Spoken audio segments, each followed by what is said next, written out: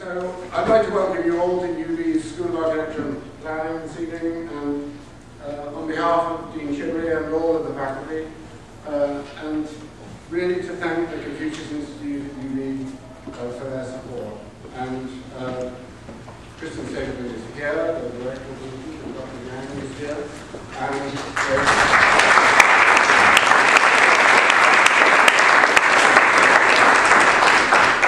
And I would also like to thank Architectural Resources and John Doster and Peter Murad in particular, because they've also made it possible to bring this chap here.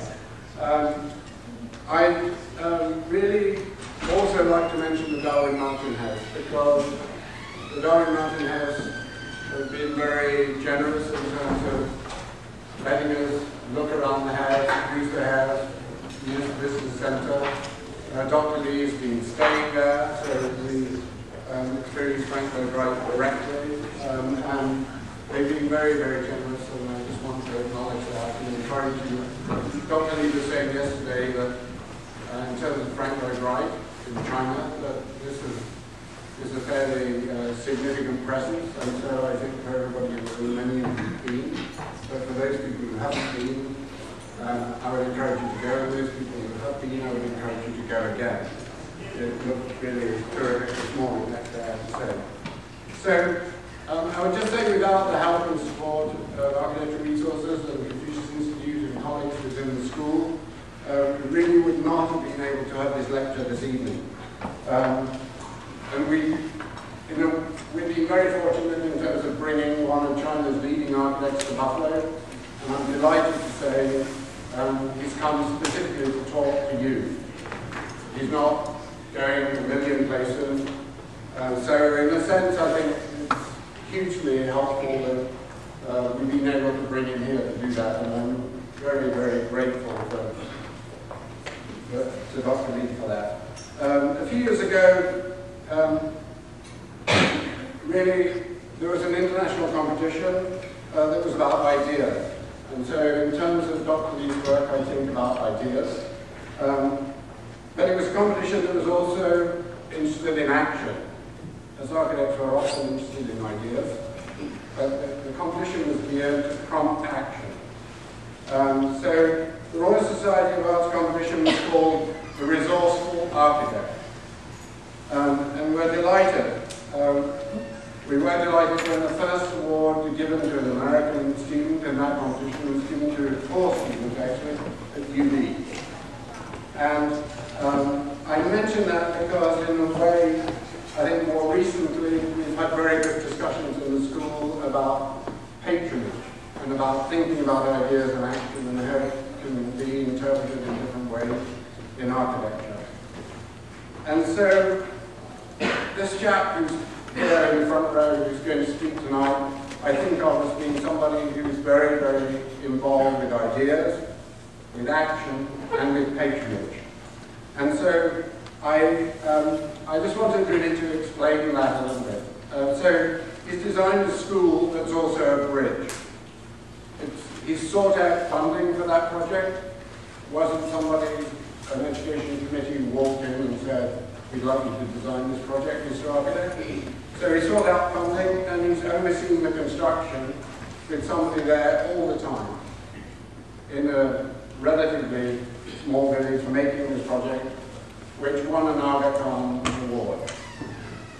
He's instigated a place in a village where people can sit and read, and which uses minimal resources.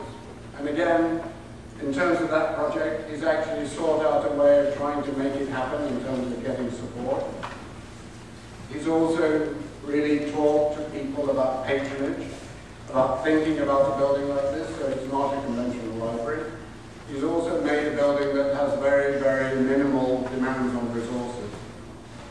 So I think in terms of both of those examples, he's really tried to integrate his experience as an architect and as an activist, who's involved with ideas, who's involved with action, who's involved with patronage, to inspire an educational program at Tsinghua University, which is arguably the best university in China, maybe not arguably. I should say it's the best university in China. So then, this is a way of talking about a resourceful architect, if you have made the connection. So then I want to tell you one other example. So he saw an oncoming storm in New York City and realized that an early morning flight to Buffalo might be cancelled, would likely to be cancelled. So he found a car and he drove to Buffalo. So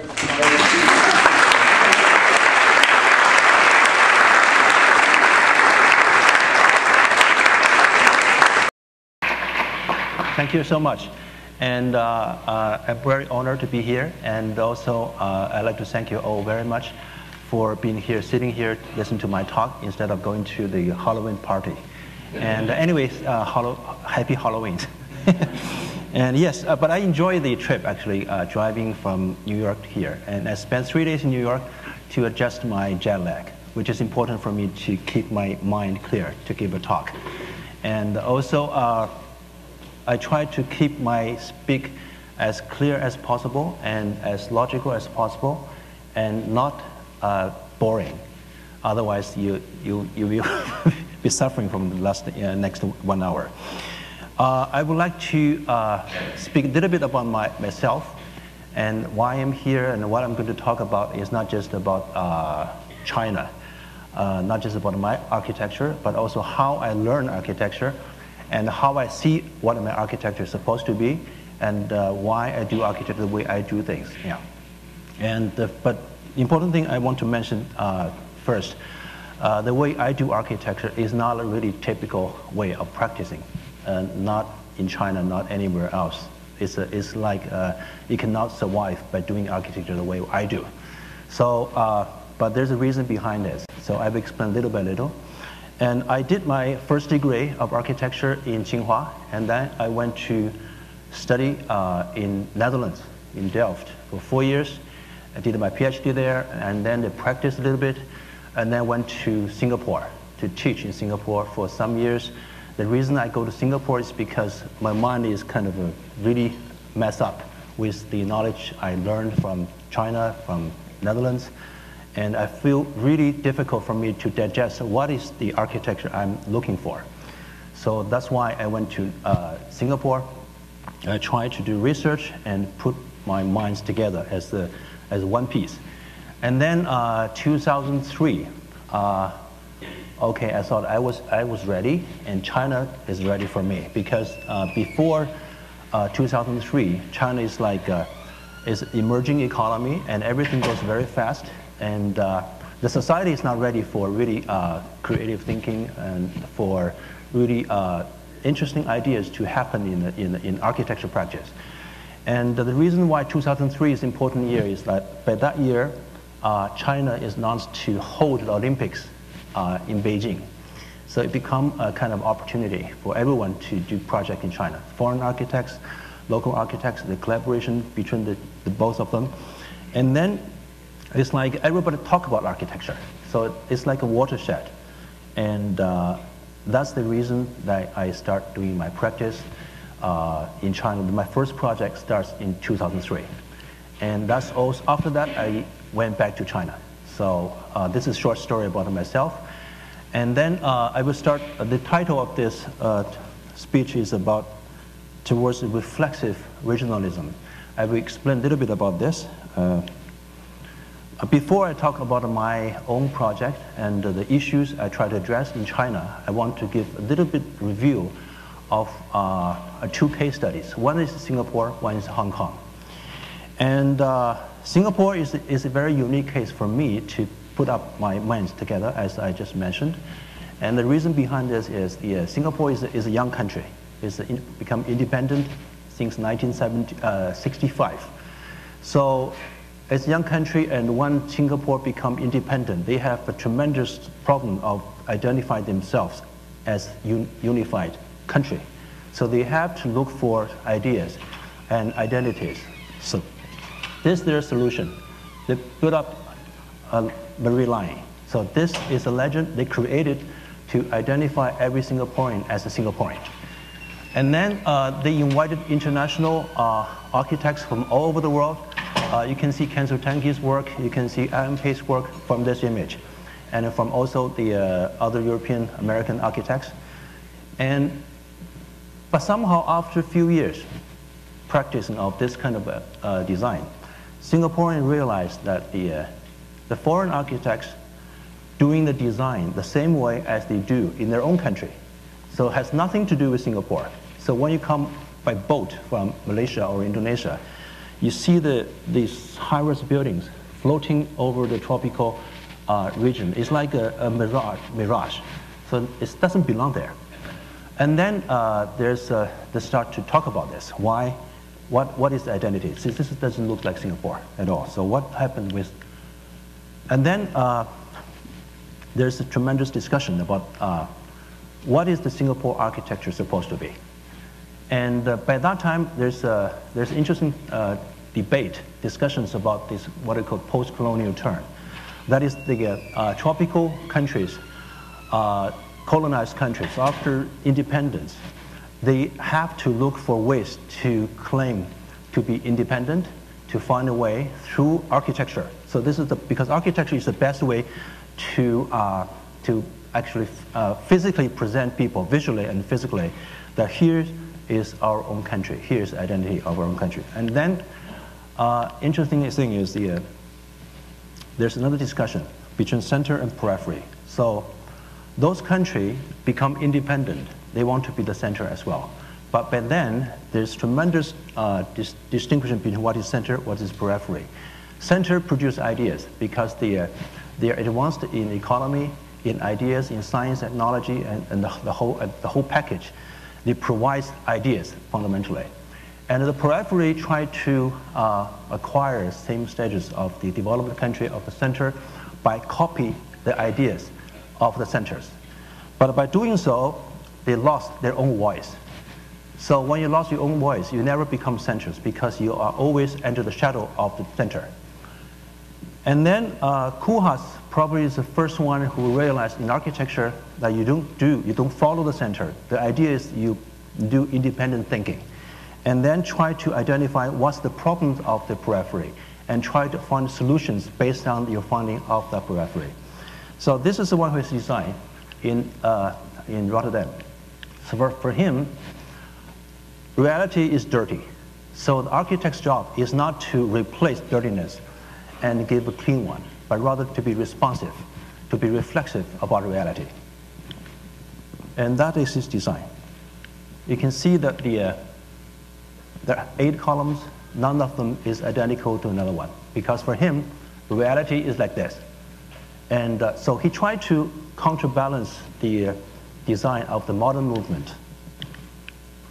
And then Singaporeans realized this after discussion, starting from 1990s. They start to do design based on their understanding of the issues that they're supposed to address in Singapore. So the issue in Singapore is like this. So they don't have a history, they don't have a culture. So cultural issues, historical issues is not important.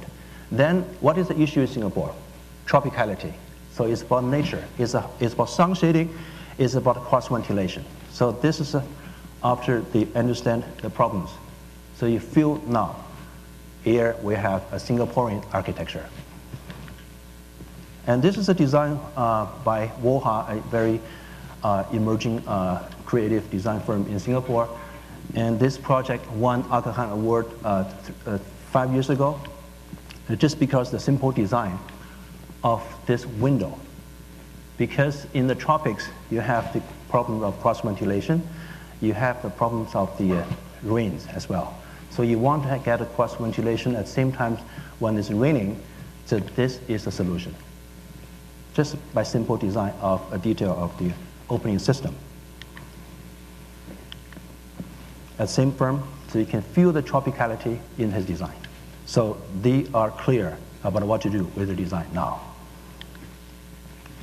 And this is another design by SADA, another young architecture firm in Singapore, where you can see that the living room actually is totally open to the courtyard, which means actually, I live in Singapore in an apartment which is about 11 floors high, and the windows of the living room never closed for 7 years.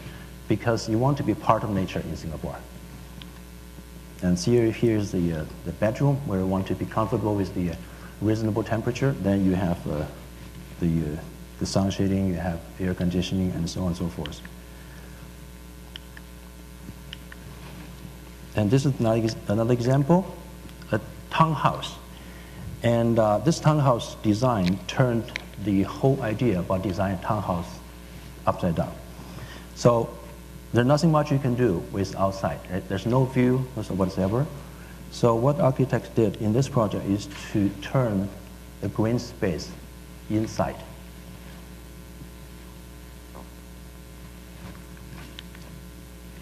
Porosity is important for lighting get through, and cross ventilation is important so that somehow you don't segregate different spaces. Rather, you mix up with with much larger volume space to allow lights in and air to go across.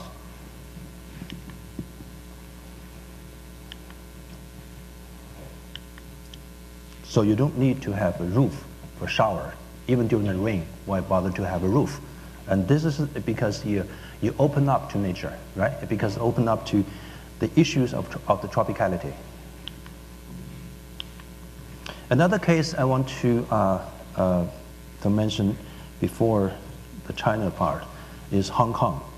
And in Hong Kong it's different. It's also tropical, but in Hong Kong's different issues, they don't have much land. So you don't have land, you create your own backyard. You don't have the beach, you create your own beach.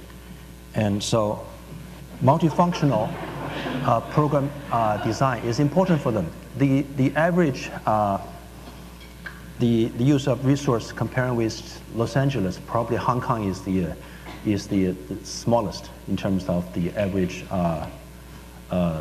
space you occupy.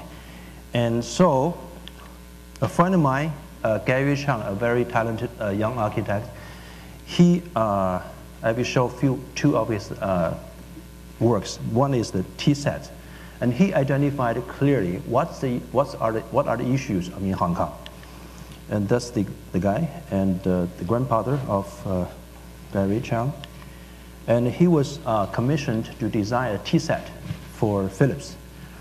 And he got inspired, firstly, by the process of tea making. And then he identified, this is Hong Kong. You know the dim sum making? So that you can pile up. It's a high-rise building, and it's a fast food.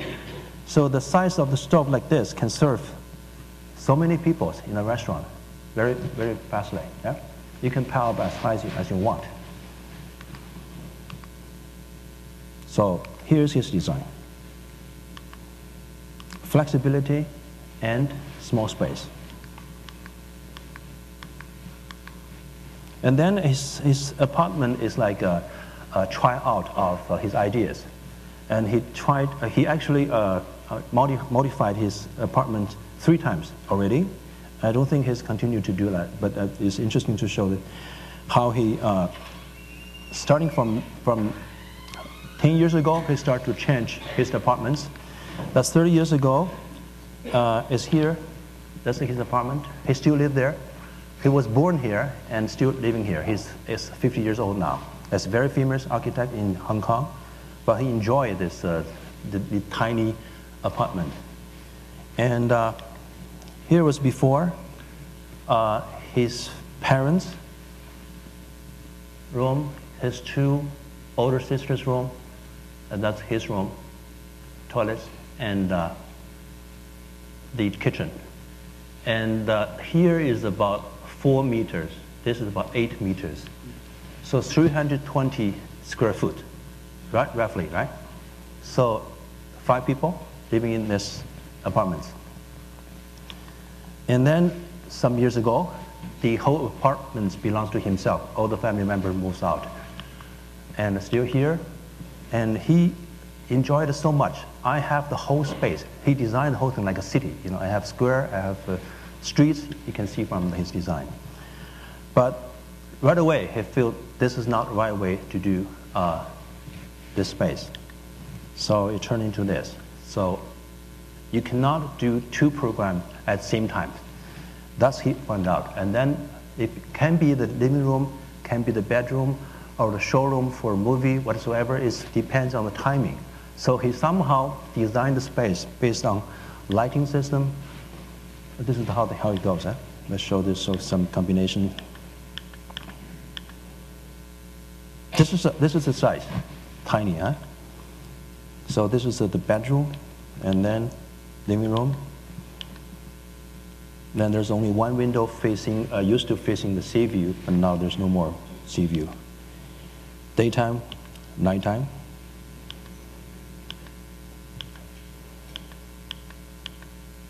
And this is a few years ago. He changed again.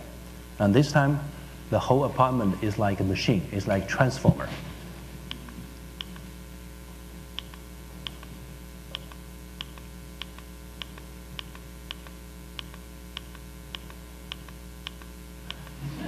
Here it is.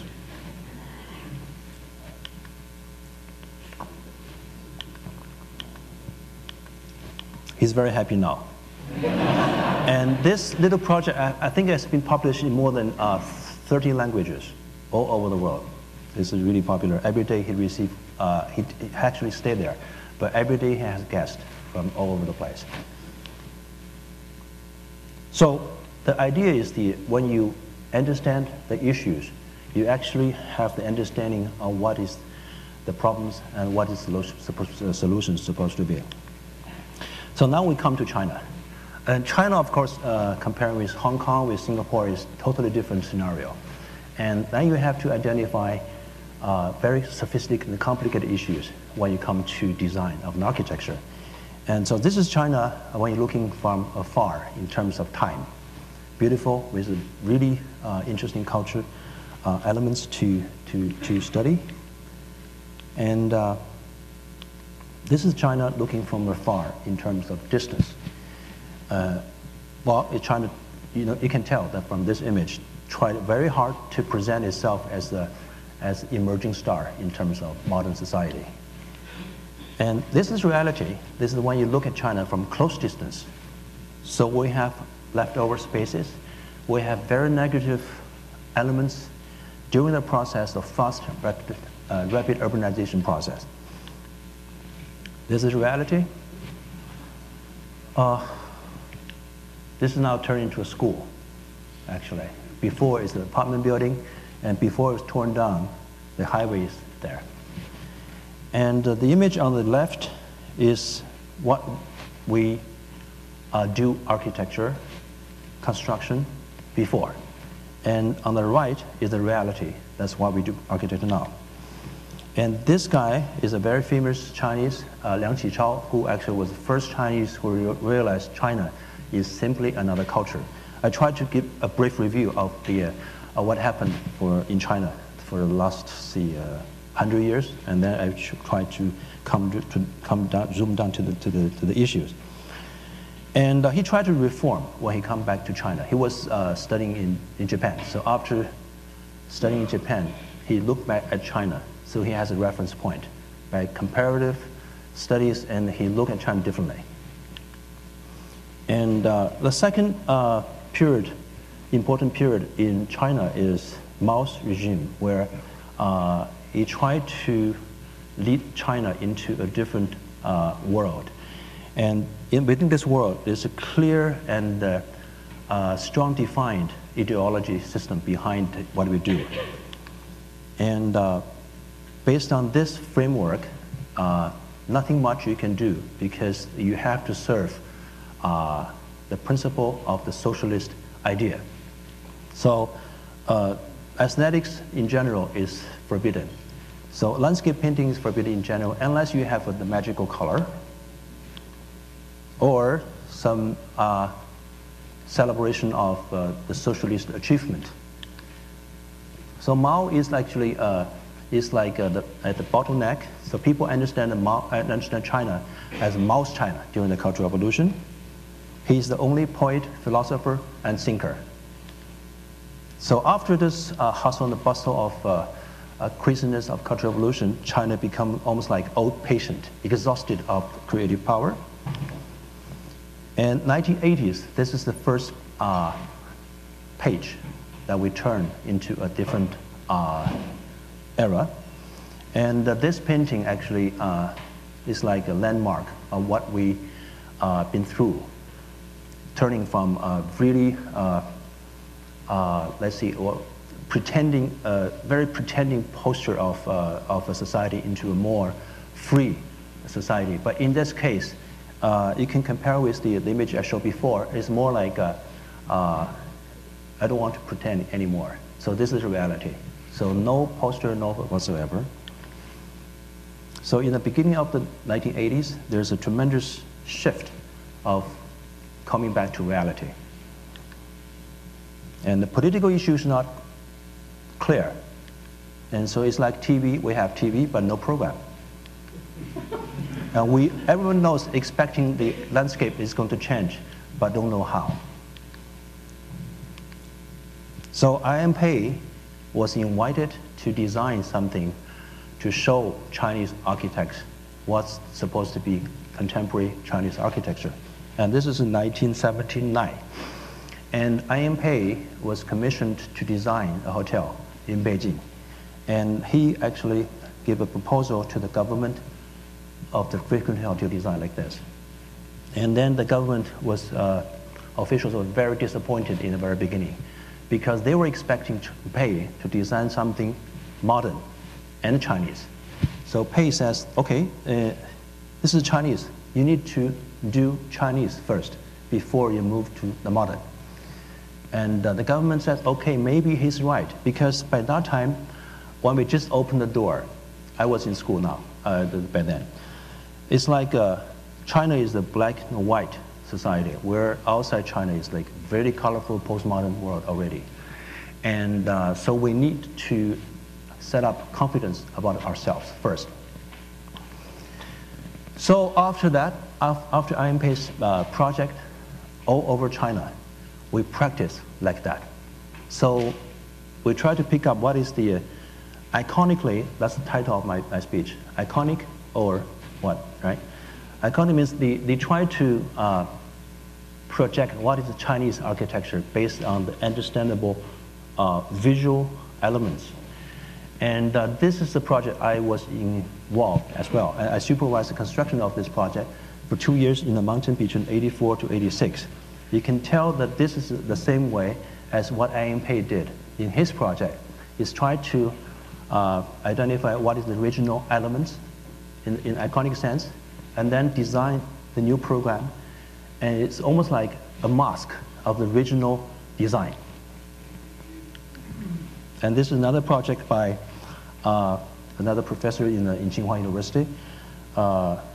This is the new courtyard housing project in Beijing. So after 20 years exercise on that, there's a problem now we're facing here. Architecture design become a matter of choice instead of a matter of debate. So either tradition or modern, east or west. So this is a very problematic. Is there a mutual way? So it's like this painting. It's like a mixed fusion of different systems. So we just make up a choice. We need to do this, we need to do that, and then come together. That's why you can see that in the 90s, we have a lot of fusion architecture like this. A box, and then a fusion with the Chinese icon. And this is the top 10, the most ugly building in China by the website from last year. And we keep doing this every year. So you understand now the situation now. So I think there are more than 5 of this in China. Okay, this is a hotel in Beijing. Next time you go to Beijing, you probably can stay here. And so you can tell now what is the issues in China. We have a tremendous problem of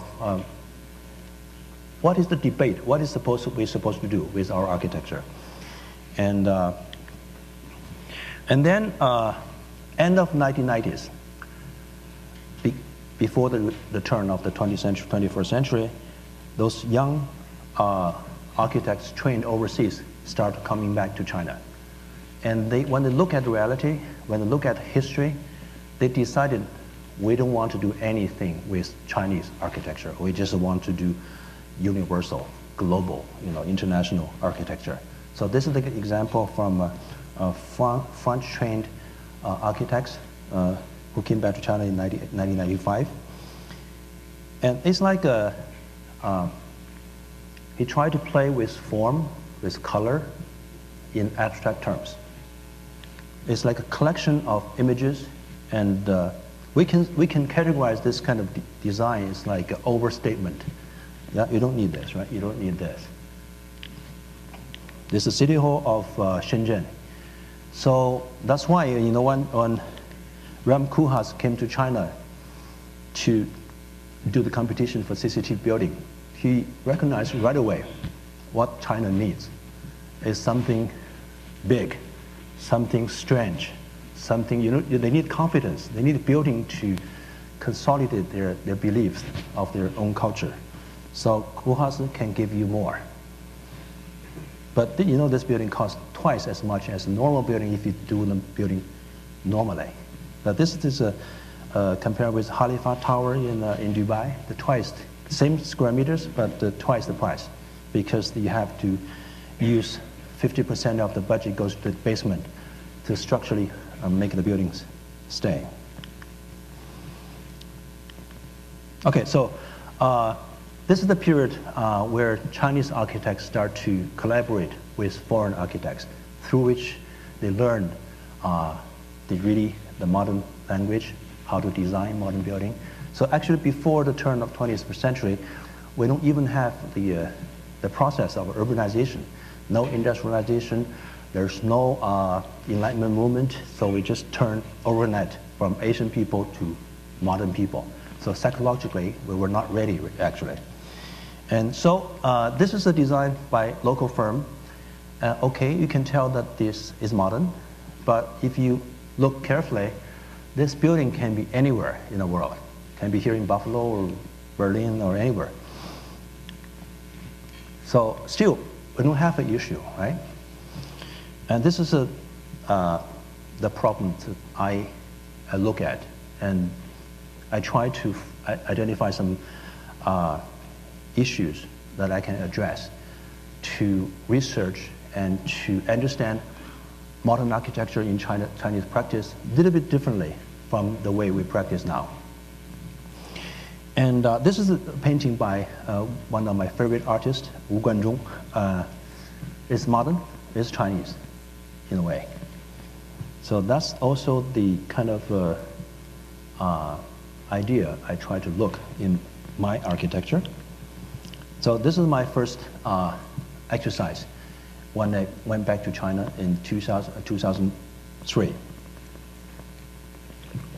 A small school project in Yunnan province. This is the site, the village, and this is the resource I have.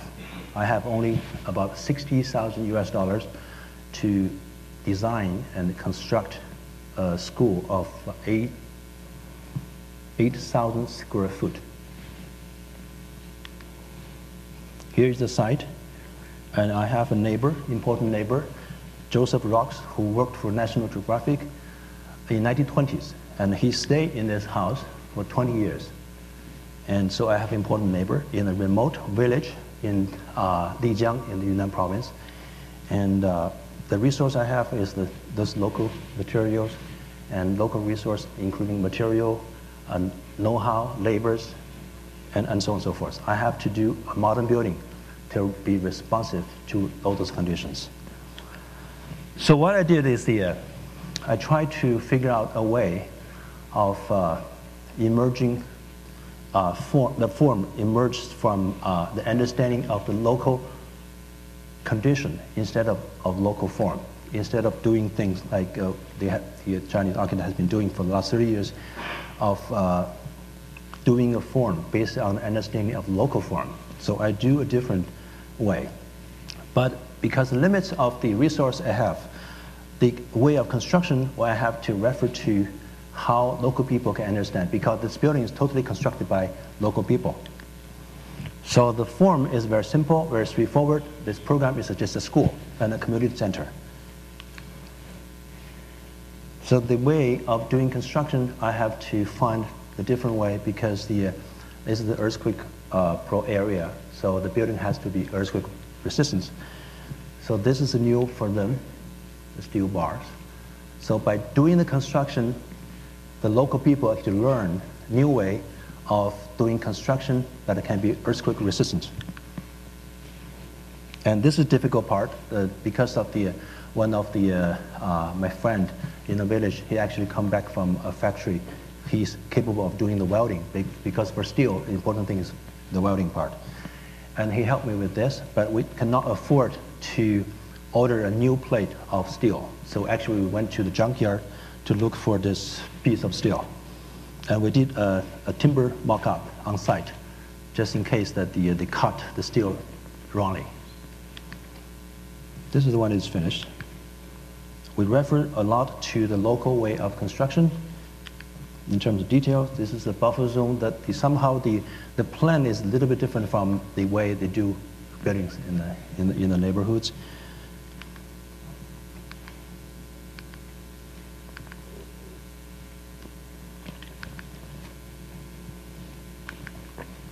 So the Joseph Rock's house becomes a facade of our complex.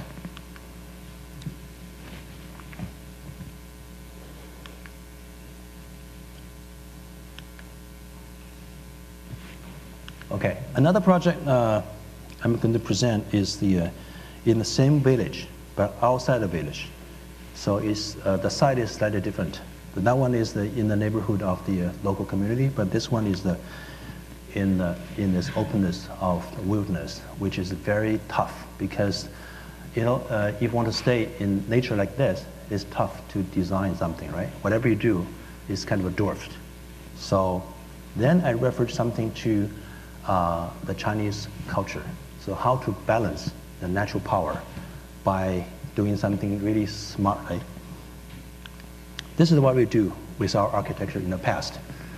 So you need to cope, you need to go along, breathe along with nature instead of standing without nature. So we don't look at buildings separately away from nature, but rather integrated with nature.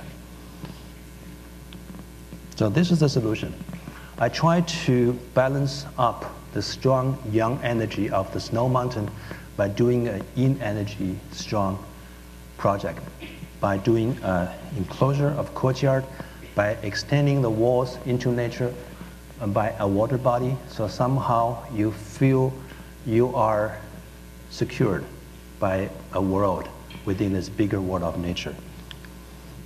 And of course, all the materials comes from the environments, and the building, the construction was totally built by the local people, the same village. This is the way you're approaching the building. When you surface, you see this very low profile. I emphasize the horizontality because I want to present nature. It's like a French dish. You have a big plate.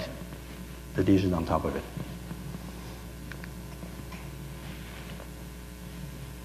And the sensitivity of the details actually comes from functional requirements, not as a decoration. You see, in this project, there's no decoration whatsoever. They're all functional.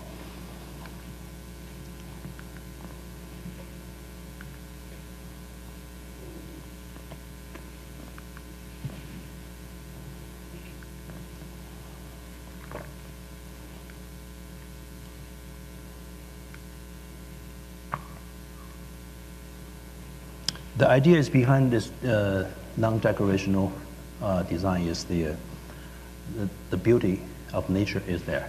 Whatever you do with your building can never compare. So you just stay calm, stay low profile.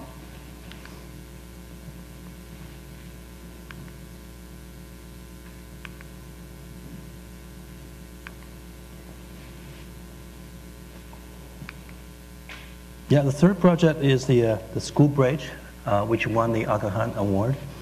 and it's in a community of remote village in Fujian province.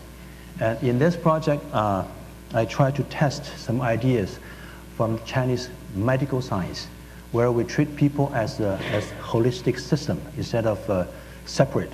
So whatever wrong with your body is the whole system of your body. So what we do is we try to make your body recover as a whole instead of separate entities.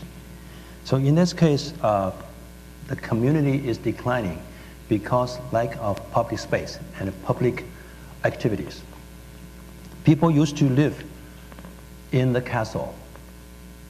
So they have a communal center within the castle. And after the turn of the last century, people start to move out of the castle. They stay in the small houses in the village. So after that, this is the weekend, and there's no public space anymore. So this is before I did the construction.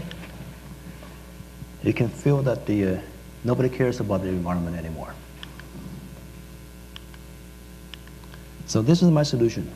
I want to insert an architecture program which has multifunctional possibilities, and then provides public space on both sides and making a bridge. There's a creek actually here. And the two castles were rivals before, like Romeo and Juliet. And so the inspiration comes from why don't we connect them together with a program both symbolically and physically. Physically is a bridge. And programmatically is the school for children. The children is the linkage between the past and the future. So ideally, this one is like a multifunctional insertion, but identified as the right spot and right energy to rejuvenate the whole community. And this is the mock-up I did. Here's the plan.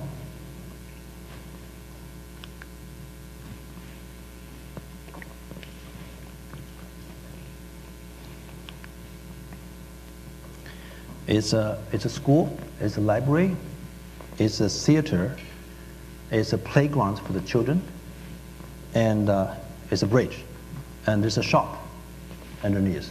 So it's one of the most public space in this community.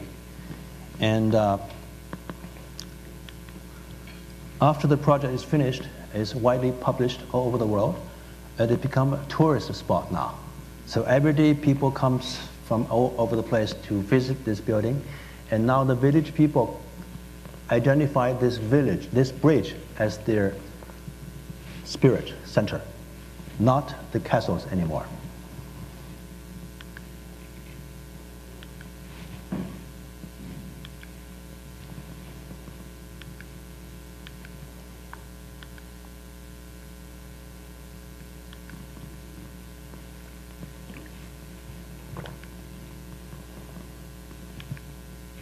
That's a stage for the puppy show.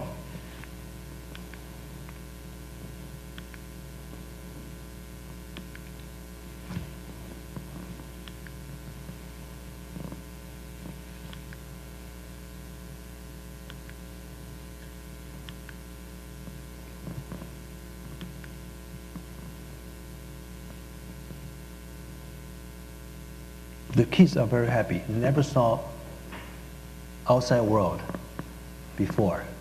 Now every day the people from over the place, they communicate with the people, they become performers every now and then. It's like suddenly a window opened up for them.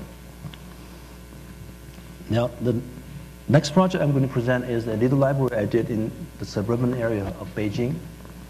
And in this case, I tried to test some ideas on how to understand material in a different way, and how to understand Chinese traditional architecture in a modern expression, and also how idea of technology, instead of technology as a separate entity, can be integrated with the design.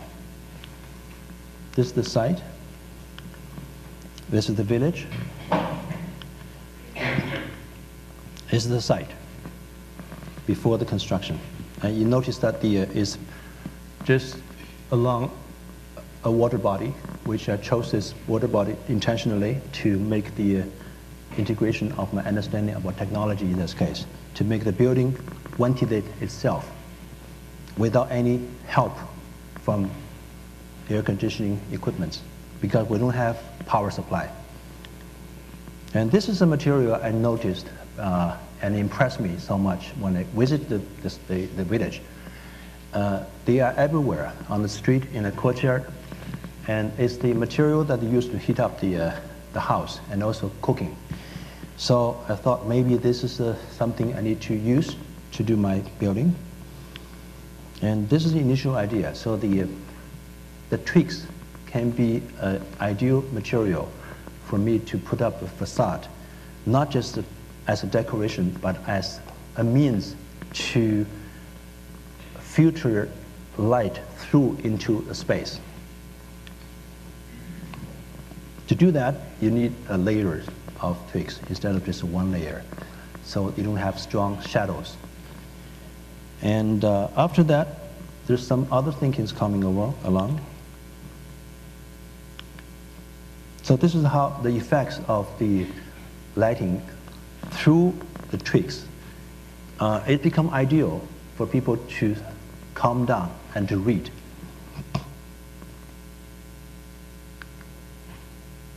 You notice that there's a height difference within the space. It's because topographic reasons we sit the building actually onto this mountainside. But another reason, the height of the building has a meaning why this height is because I will explain a little bit later. Here's the plan. And this is the entrance, which is intentionally designed as a very low. So the reason behind this is this. The temperature on the surface of water is much lower than higher plateau, right? So in summer, actually, by doing this, I have a strong, not strong, but there's a current flow of wind through this tunnel.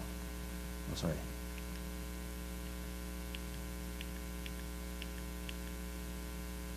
And then the location of the entrance here is try to bring the cold wind into the space by hot air trapped on the top of the building.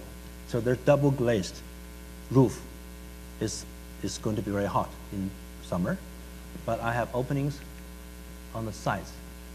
But on the other hand, the hot air actually is good because the hot air will trap in, will absorb in the cool air from below. And then the openings located at the sitting area you will feel breathing through your face level, which means actually the temperature inside the space is the same with outside temperature under the shadow of the trees. But it feels cooler because they breathe. This is the opening on the top in summer. And in winter, it's another way around. So the top double glazed space will trap in the heat to warm up the space within. So this is how I understand technology as a concept, as a philosophy, instead of a separate entity. And then another thinking behind this building is all the material are recyclable and minimum impact towards nature. So I didn't do anything on the surface of the twigs. So it's part of nature, and hopefully in times to come, things will grow and the birds can find their homes here as well. So the building process become a process of nature evolution as well.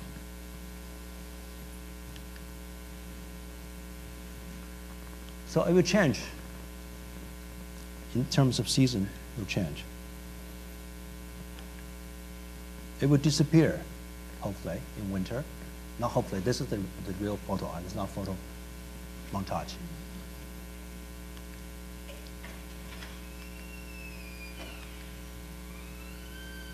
And this is the understanding of Chinese architecture. They try to integrate with landscape instead of standing alone, away from landscape. So this is my understanding about the minimum impact towards nature as well. So you can notice there's a straight line here. So the height of the building actually is decided by the angle of your turn. You see this building in a very simple line. If this is higher or lower, you will see the tweaks on lines. So it won't be as simple as I request. And then I designed a post-occupancy program for the project to sustain the project.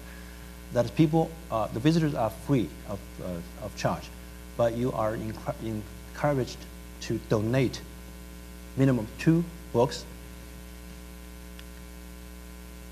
And when you leave, you can take 1 book from the collection away.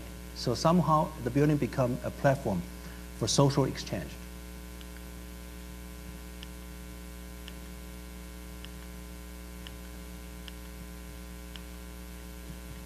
The students actually join the process of measuring, design, supervising construction. And I will show a little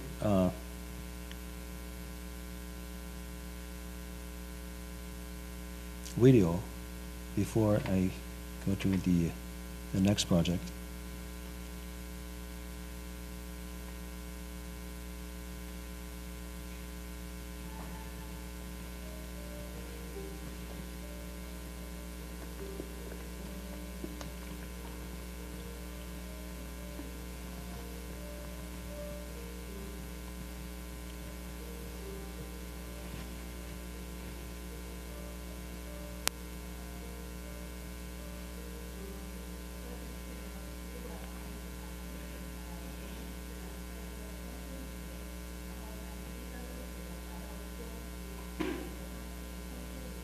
The building receives average 300 visitors in the weekend in summer.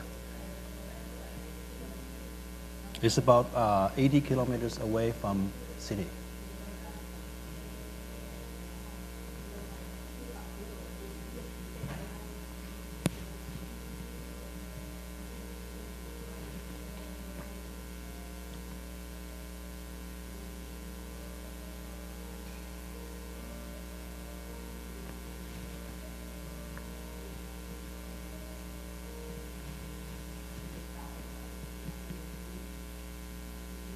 A tourist from France.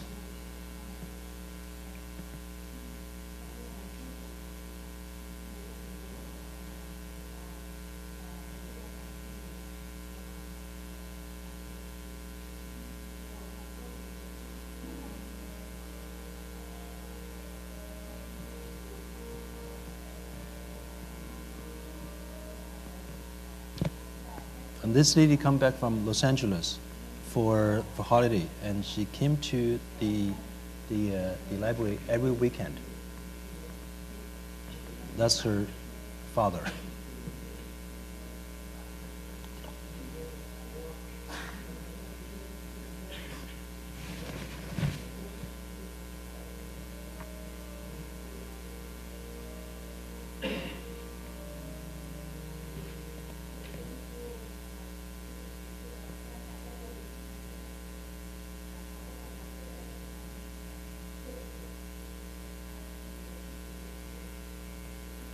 So starting from last November, since we opened the library, we have now 7,000 books already, all by donations from visitors.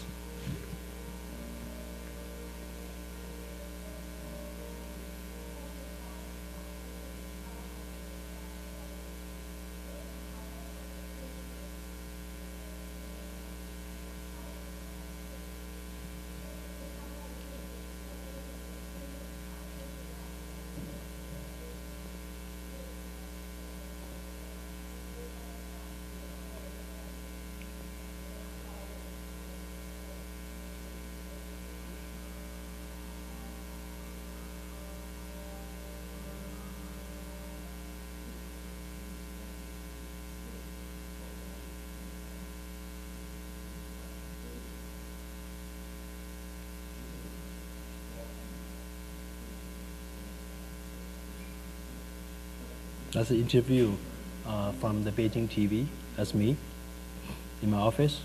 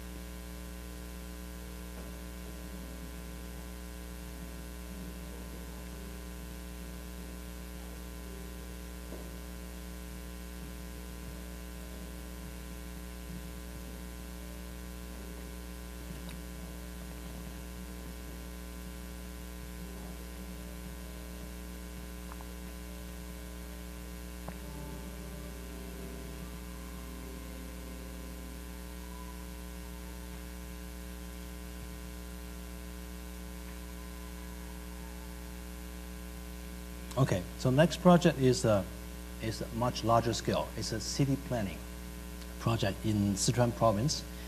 And so it's fresh for me. I never designed a city before. So this is the first city project. And it's difficult for me and also encouraging and also inspiring for me. It's from outside, right? And here is a site. This is the site. So you know in China we are in a very fast track of urbanization, and 1980s we have about 20% of people living in the cities. Now we have about 50%, and now we still have about 400 million people to be urbanized in the next 20 years, and we don't have that much land anymore. So the problems is that we have to identify what is the issue of the process of urbanization now. The problems we need to solve is very critical now. I will show them images. This is China, and this is the land 95% of the population lives. And also within this 1/3 of land, this is the only Arab land we have in China. You know, during the Cultural Revolution, we send the young, fresh graduates to the countryside. Mao says it's to get re-education, but actually, as a matter of fact, it's lack of employment. So the young people were sent to the countryside to survive on their own. But then, we still have a countryside. We still have farmland. Imagine now, 80% of the population in China lives in the city. We don't have that much countryside anymore. In case the economy goes down, goes down, one day it will happen. We don't have a countryside to go back. What happened? The Singaporean can buy foods from anywhere. But if China want to buy foods from somewhere, it's a disaster of the world. This is China. It's during the October holiday.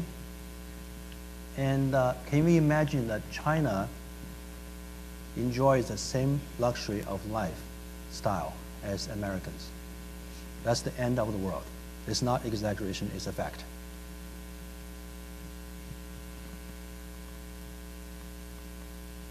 This is Shanghai. The Shanghainese are very proud to present to the world, here we are a metropolitan. And they have built up, actually, for the last decade, they built up more than 7,000 skyscrapers. And this is the Urban Design Museum, the showcase, their achievement. But nobody knows that for scale, like Shanghai or Beijing, there's a tremendous risk. And there's a tremendous imbalance of development in China.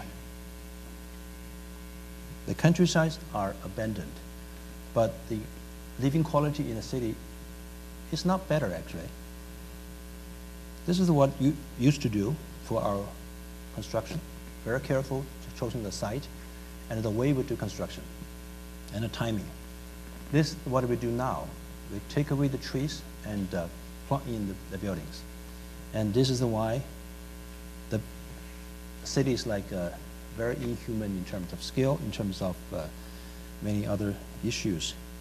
And then you have to be very creative if you want to walk on grass in the city. So we need to consider what are the issues we need to address in terms of design or plan habitable city.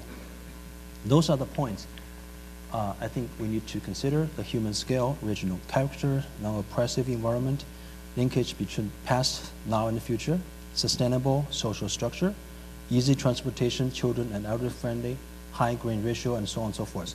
All those are it's easy to talk about, but how to integrate those issues into design of a city is tremendously difficult. But to summarize, we need to consider a balance between economy, society, and the environment. This is the photo of the site we are going to urbanize. It's beautiful in whatever sense. And this is a household. This is his farmland. So he grow potato, he sell potatoes.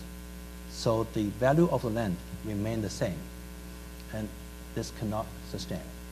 So the idea to urbanize this area, to make collective power, so somehow extend the value of the land by doing some additional work, like you grow potato, you can sell starch, that kind of economic structure.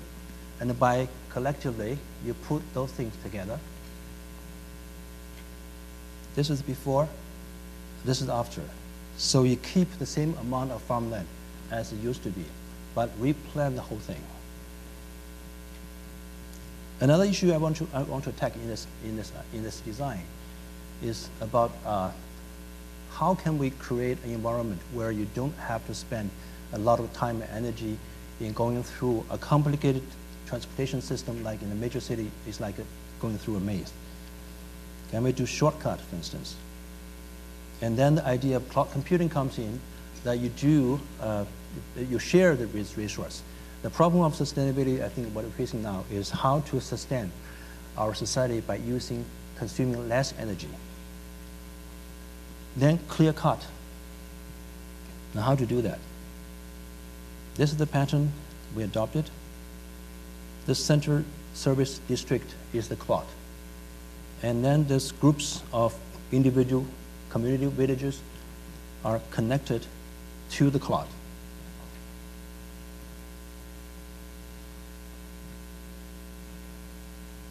And this is what we plan. So we have an infrastructure here, and all the communities can be just plugged on. And this is the cloud, which provides services for the neighborhoods, and all within walking distance. This is about 1 kilometer, so you can tell the distance. You don't need to drive a car. And we can replan the agricultural products collectively.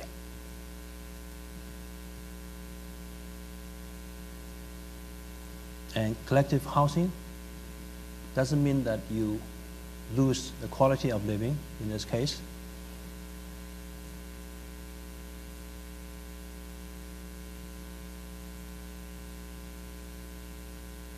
We try to explore as much as possible of public space, and we remain some of the existing cottages to promote tourism and engage with the high value return agriculture product.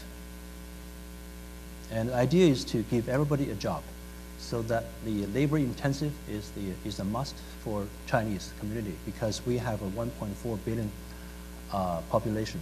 So the important thing, everybody has food instead of everybody has to own a car. And so that's by doing this. Thank you. So everybody, the artists try to be engaged with the whole planning process to promote tourism. For instance, by combination of different types of rice, we can create patterns somehow. So by from the airplane, actually, you see when you land before you land to the nearby city, you can have the view of really interesting images. So the idea is to increase the proportion of nature and reduce the artificial. So if we see urbanization process of producing carbon dioxide, and if we separate them, so what I call urbanization and the de-urbanization can produce more oxygen and reduce the emission of carbon. So this will be the future for urbanization in China. I hope so. And this another project is the finished, but I don't have the finished photo yet. This is reality. I just show from different projects of mine what I do with the process of getting what is the resource I have, what is the inspiration I can retrieve, and how I create the form.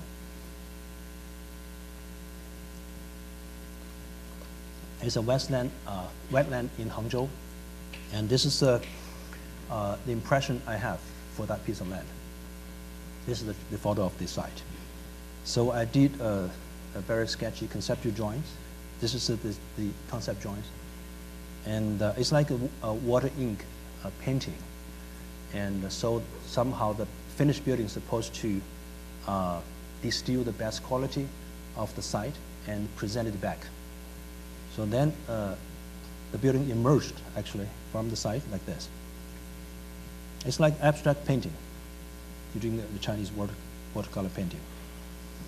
This is a conceptual design I did before for Singapore Zoo entrance. And this is a design for the Zen hotel in Shaolin Temple. It's not built, it's a proposal. Okay, thank you so much.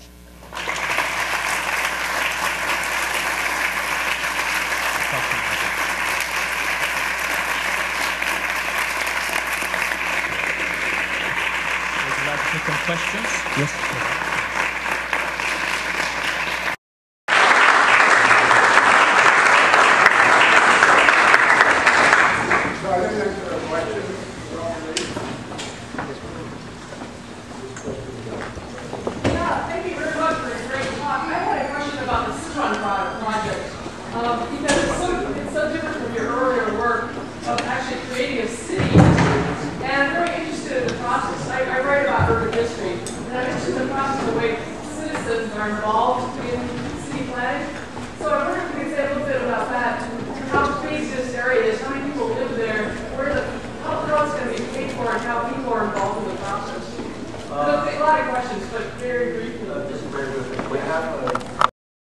About 30,000 residents, farmers mostly, now.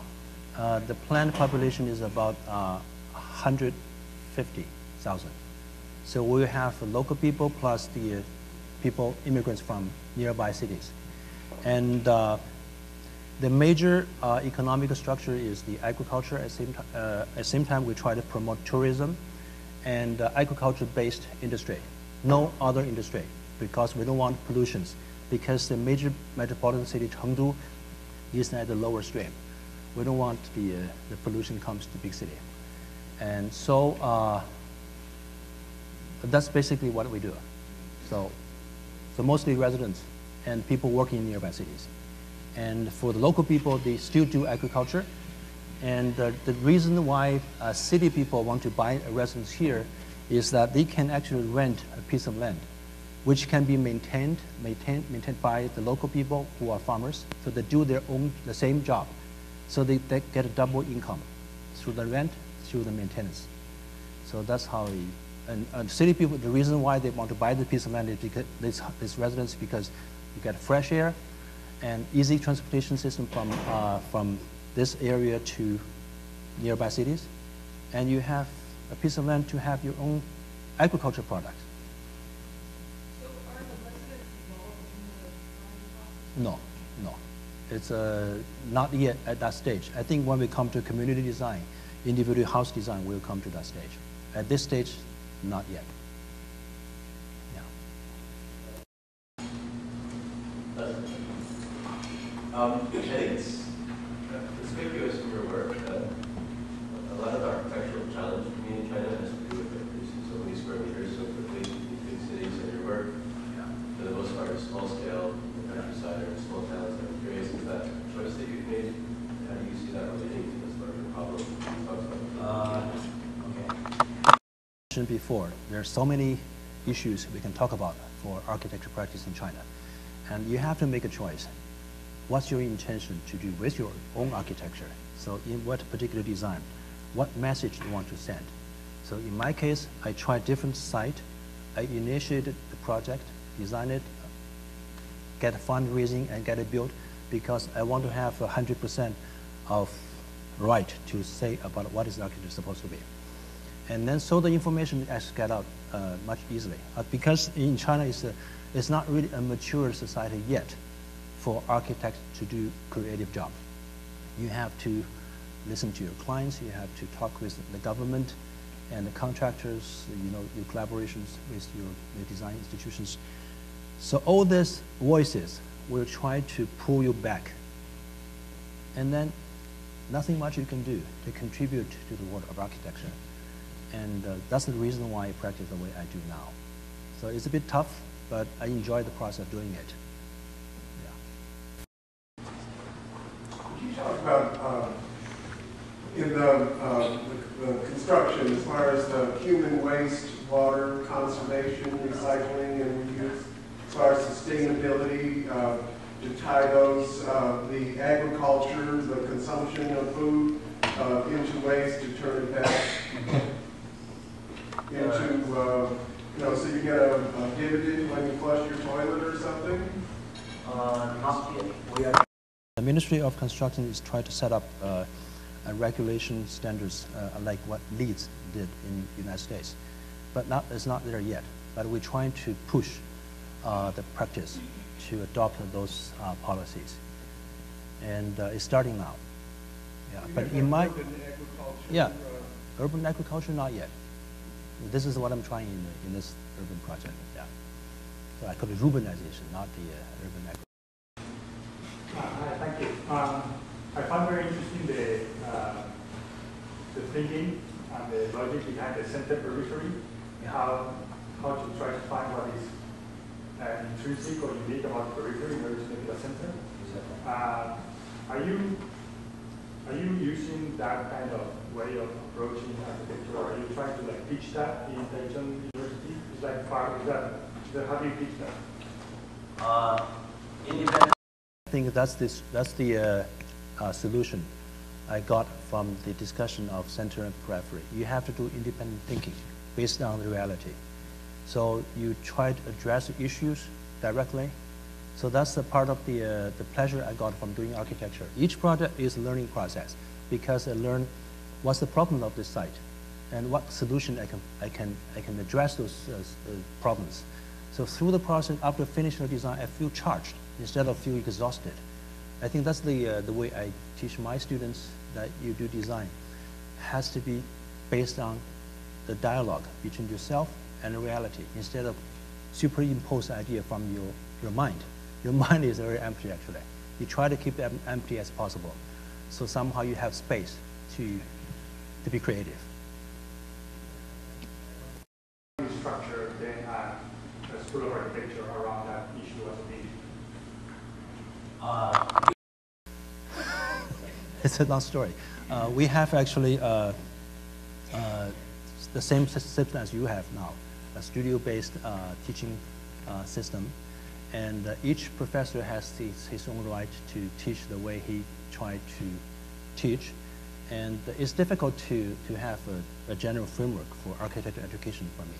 I think education is just, in university is just a small part of exercise you can learn architecture.